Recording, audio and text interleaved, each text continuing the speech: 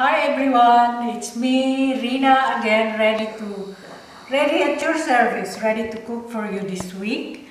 And this week's episode is I want to show you how to clean fish, how to serve whole fish without the bone in the middle. So I will start by cutting the dorsal fin first, which is like that. All of the fins must be removed before I go into removing the scales and gills and guts.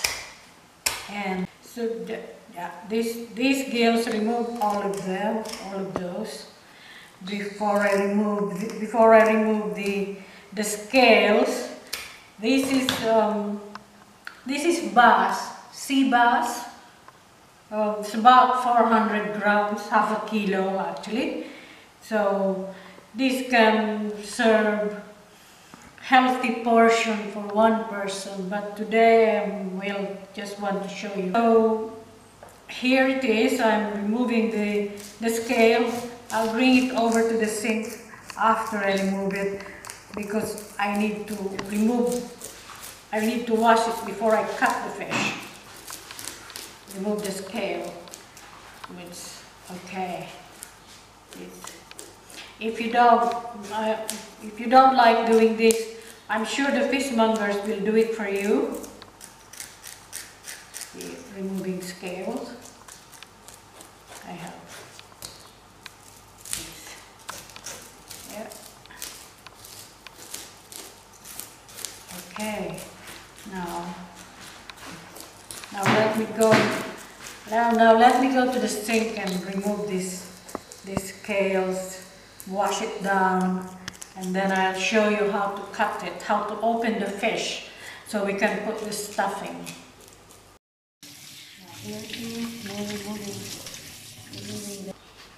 Now I'm ready to show you how to open the fish, which I'm going to do it from the back.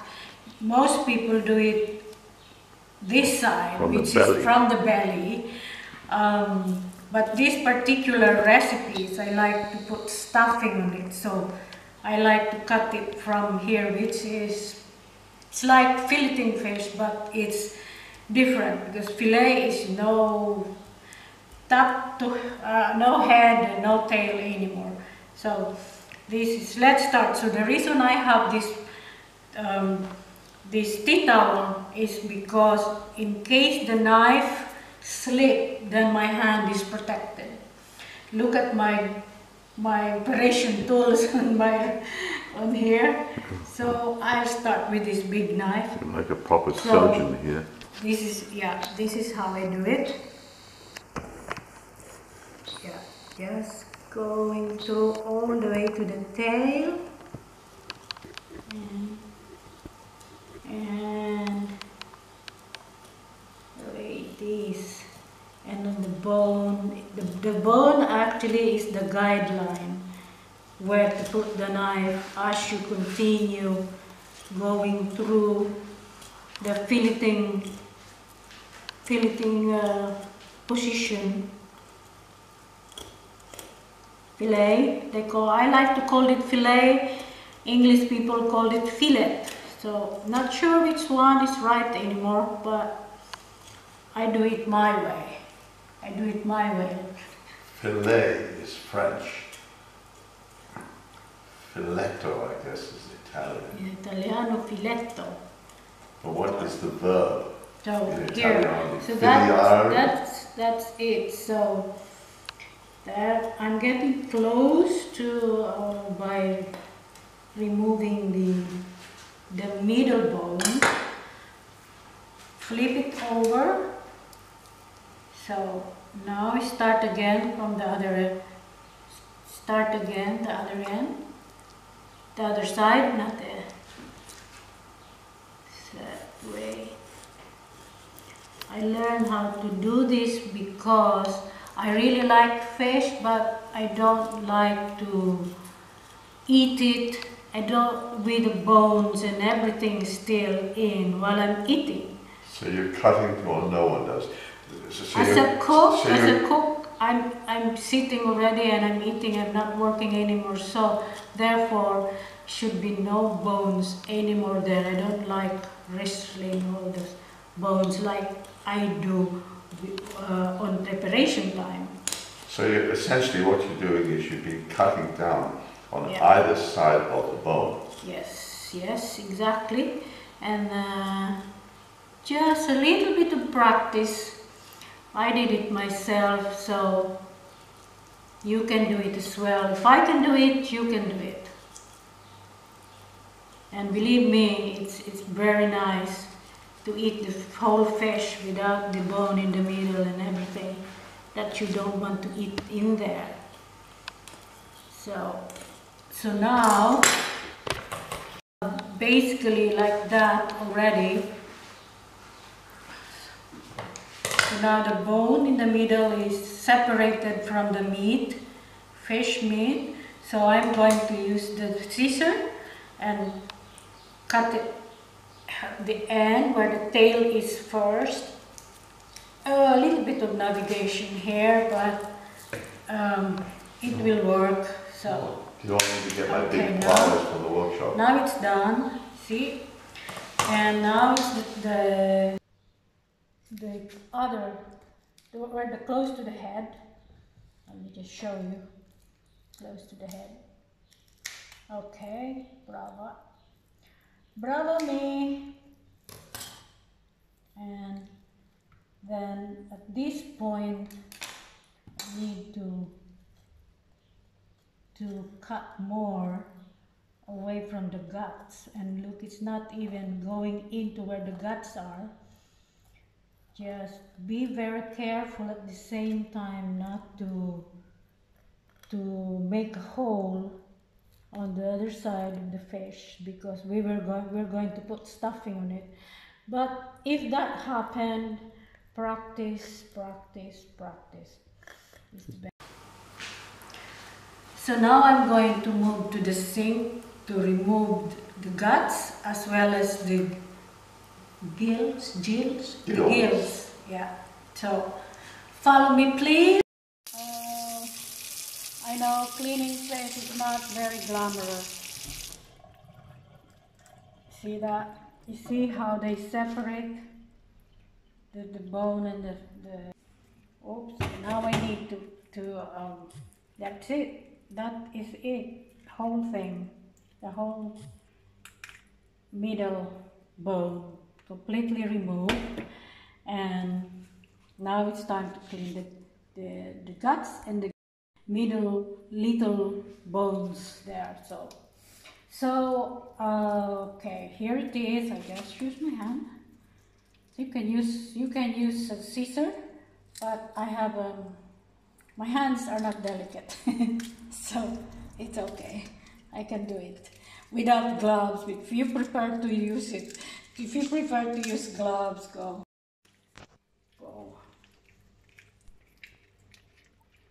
Okay, just cut. Yeah, I'm just cutting that. I think the gut in separate from gill.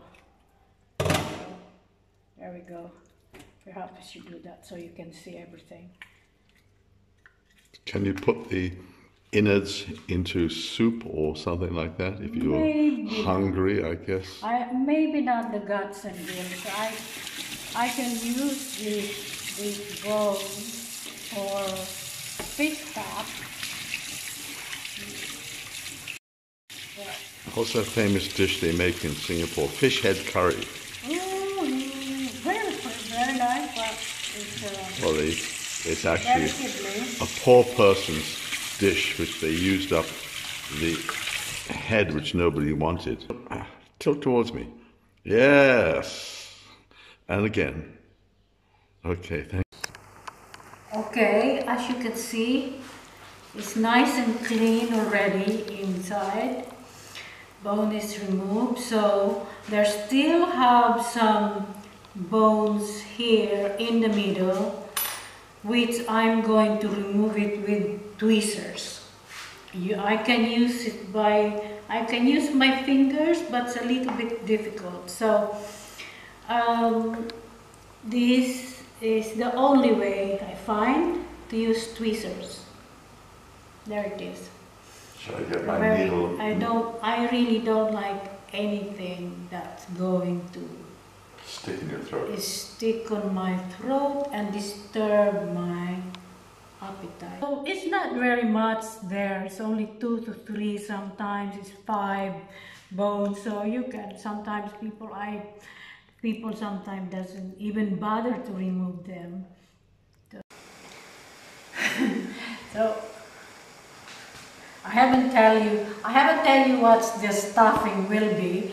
So these are tomatoes. You can, because I can stuff it with fennel. Usually I stuffed it with fennel. This week I will do with tomatoes for a change. So the tomatoes, I'm just putting it in hot water. I'm sure everybody knows these tricks already.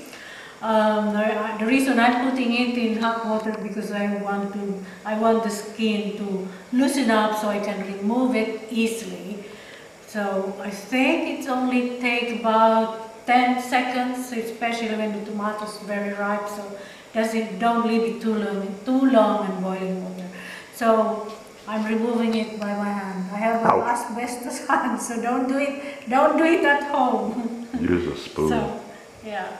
So here it is. So I want the skin removed as well as the seeds because I want it. I already spent time removing the bones from the fish, so I really cannot put anything unpleasant.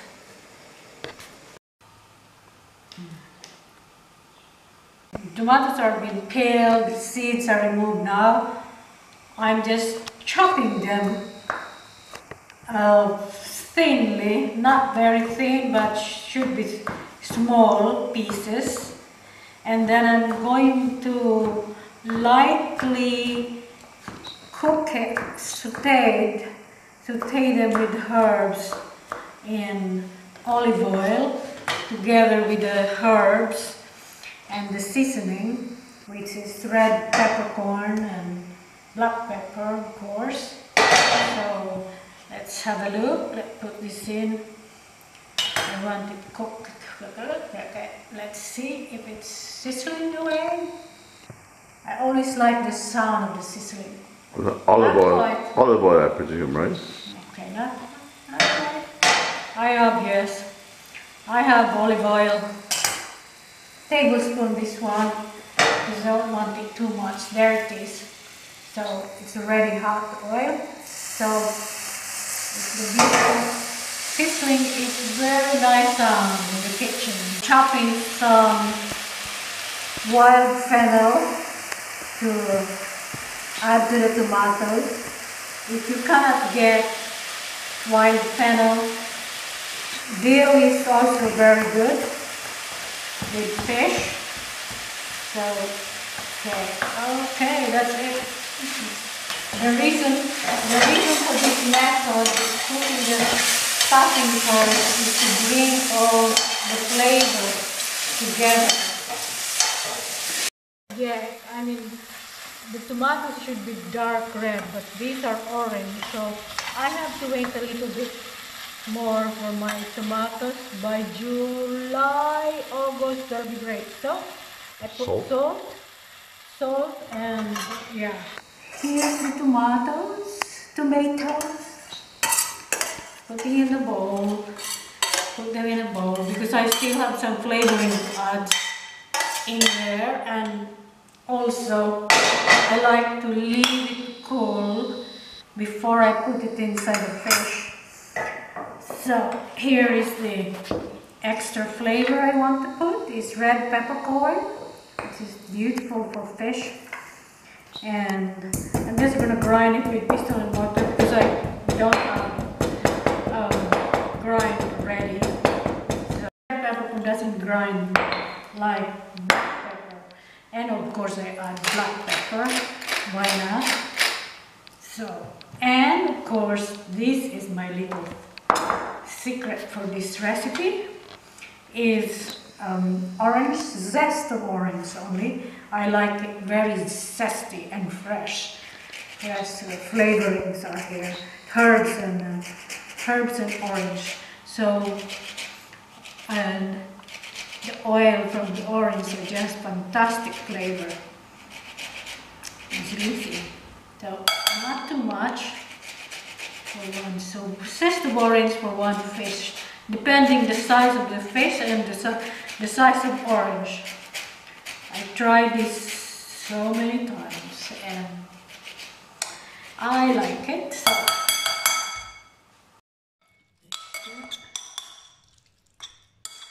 let me just taste it. Okay, the seasoning. The seasoning is ready, the stuffing is ready now. I'm going to put salt and pepper inside the fish. That should be okay. And again is the red peppercorn and black pepper. That's a base. So here we go. Fun bit. Put the stuffing in. And also by putting the stuffing, the fish will plump up. Because the bone is not there, obviously.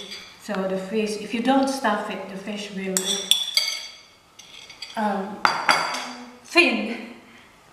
So that's it.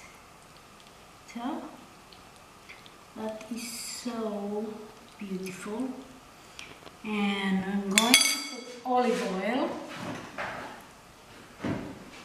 on the bed. I'm going to put olive oil, rub it with olive oil. I only put seasoning inside, seasoning salt inside, not outside for this recipe. So, okay, now put it over to go to the oven. Yeah, it doesn't matter if the stuffing goes out. So, can't you put toothpicks or something to stitch it up, a skewer? No. The idea is to show that it's open from the back. You can fool actually when you serve the fish. You can fool people by serving this end. So when they cut it, they'll be surprised. Oh, it's no bone in the middle. So there it is. So ready. This will take about 20 minutes. 20 minutes. And then I'm going to prepare the sauce. While this is roasting, while the fish is roasting, I'm going to prepare the sauce and the roast potato. See you later. There it is. 20 minutes, 200 degrees.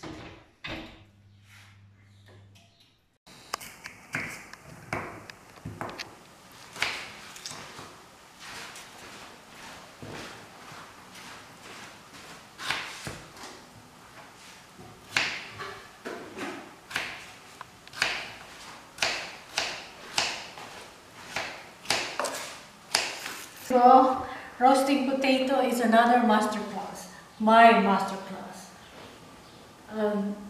Here it is. Let's start with olive oil. Let's say just another couple of olive oil in a pan.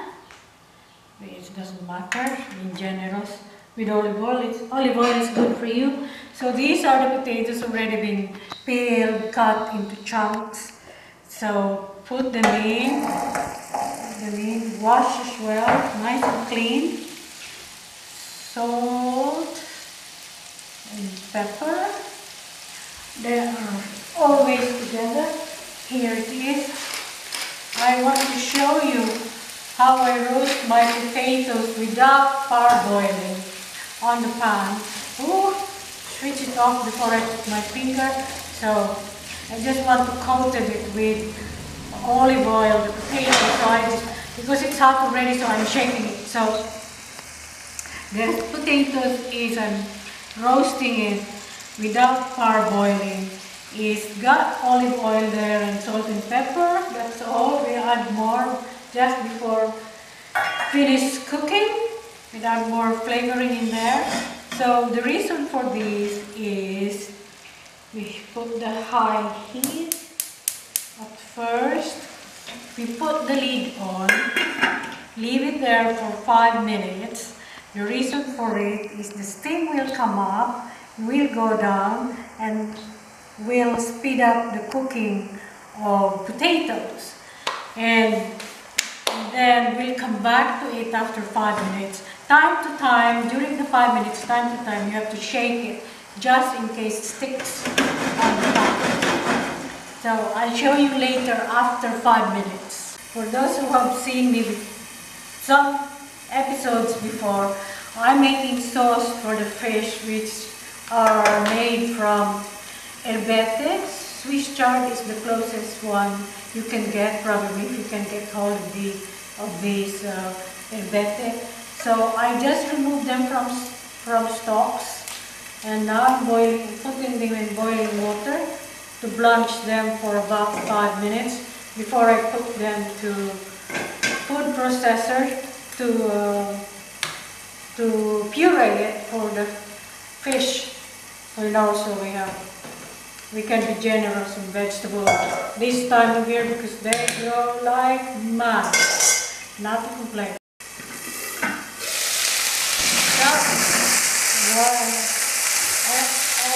So, now let's have a look at the potatoes. And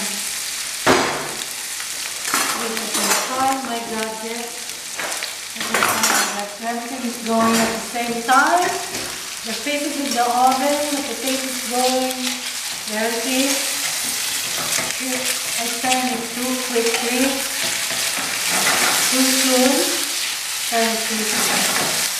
So, yeah, you see, that's 7 minutes gone. So, after 7 minutes gone, let's see. Let's have a look. And now it's brown.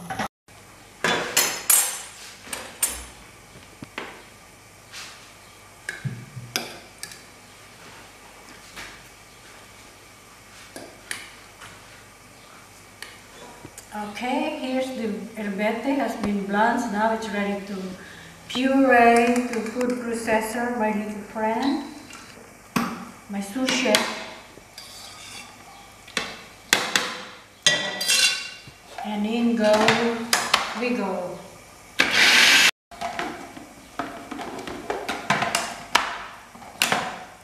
Yeah. Rosemary and potatoes, garlic. Oh, the smell of Mediterranean again. Rosemary. Good, no jokes about girlfriends. Now, that is the potatoes I'm talking about. Roast potatoes in a pan without parboiling, and it's actually quicker to roast in a pan than oven. Surprisingly, I don't know why. Probably uses less energy. I don't know. Could it be because these are fresh potatoes? Or does it work with old potatoes too? Well, it doesn't matter. Fresh or, yeah. So I'm adding garlic. I'm adding garlic at the end of the cooking because I don't want it burned. I want the flavor. Look at how much garlic I put in there. But garlic is good for you too. And then rosemary. Tim's collection of names. Or that is the polite way of saying it. So, there we go. Wait a second. Wait. Oh, the smell of garlic and rosemary is fantastical. Delicious. You go with the fish. You go with the fish as well. Did I ever tell you about my girlfriend called Dill? Oh. She was a real dilly. I missed that one. She was a real dilly.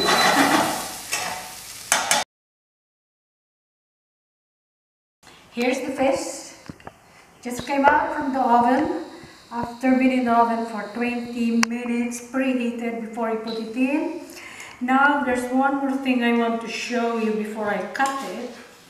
the bone at the back, under the belly, no, not the belly, close to the tail, that particular bone must be removed before serving.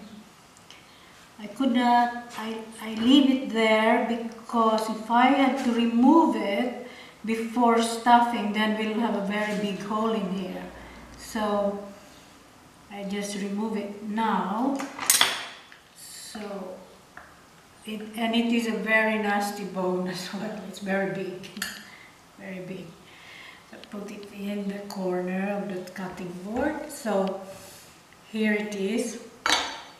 And what that is the one I'm aiming for, is to cut the fish without the bone in the middle. So if you don't like to eat the skin, it's entirely up to you. I just want to show you how to cook it is after 20 minutes. That is gorgeous in the middle. And all you need is white wine and sea breeze inside the kitchen of yours.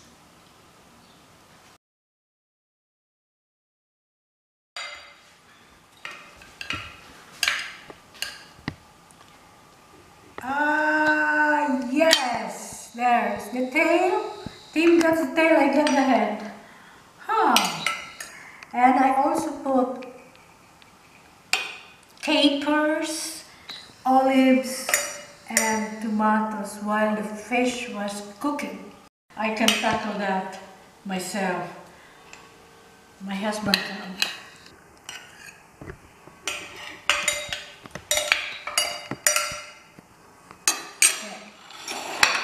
Very fresh. Oh, I have all this. I'll have it. See, I cut it in half. And we have potato to go with it on the side. On the side. Oh, it smells like weekend. Great.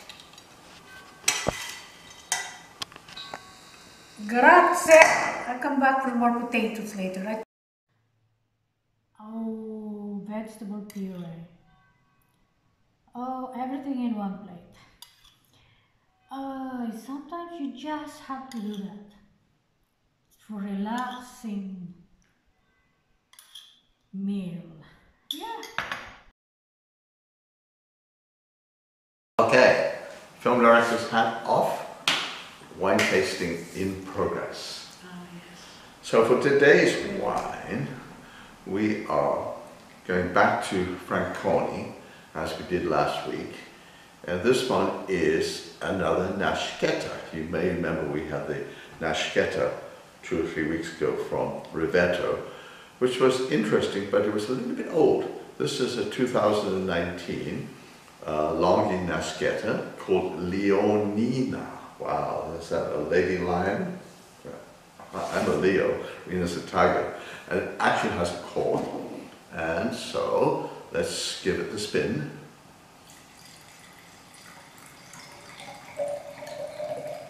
Now, Nascetta is actually a new wine for both of us. We're not overly familiar with this type. So, let's do the honors. Let's do the, check out the color first. Not so bad. It smells wonderful. Yeah, it's got nice, it's a nice color actually. It's okay. Go with the fish. Nice nose. Not as perfumey as the Arnais, but maybe just because I had it in the fridge. Anyway, let's give it a taste.